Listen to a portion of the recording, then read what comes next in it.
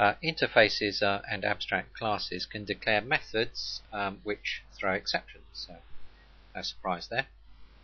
And it's quite common for an abstract method in an interface or abstract class to throw quite a broad range of exceptions.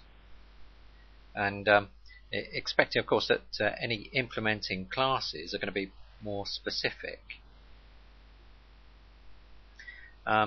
Also, when an interface extends other interfaces, a method, of course, may override one or more methods in different super interfaces, because you can extend more than one interface.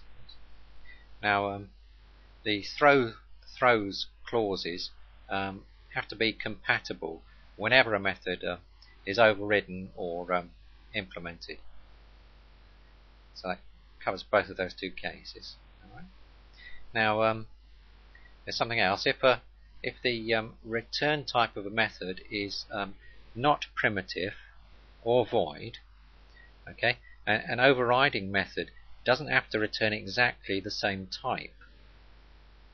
Now, it could return a subtype of that type, and of course this is going to be okay because the overriding method could be used wherever the original was, because it's just a subtype that's being passed in.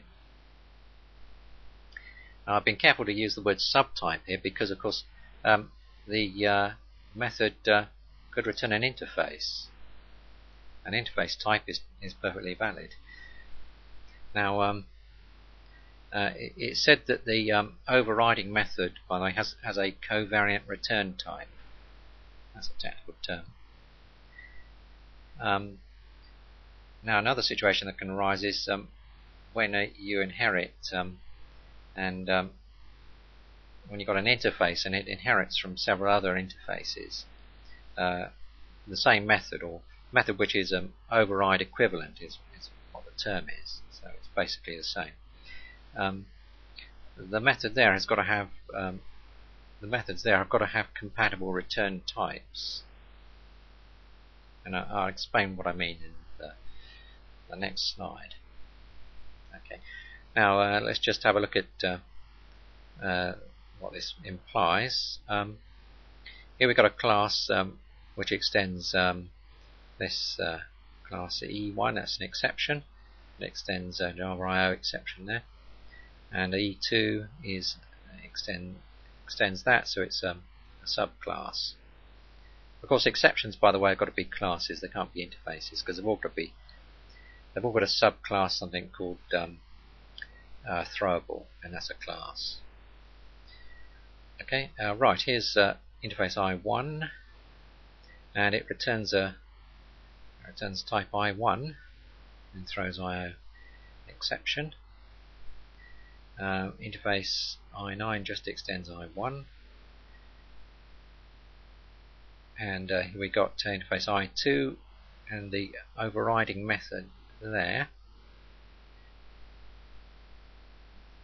Or it's not overriding actually, because it's there's no extends clause in here, so it's just a completely separate version of that. Basically throws IO exception E and E1 as well. And here we've got interface I3, which extends all of them, and it returns I3 and throws E2. Right, now at this point we're going to get a check will get triggered.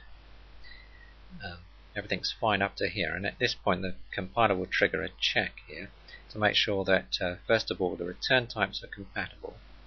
So it checks that I3 is a subtype of I9, which it is, extends it, and it checks that I3 is also a subtype of I1, and again it is because it extends it, so that's okay. Then it checks the throws clause and makes sure that E2 is a subclass of one of those two, and it is in fact, of course, a subclass of both of them, so that's okay. And it checks that E2 again is a subclass of IO exception there, which of course it is, because that extends E2 and that extends that. So that's fine. And that works and compiles.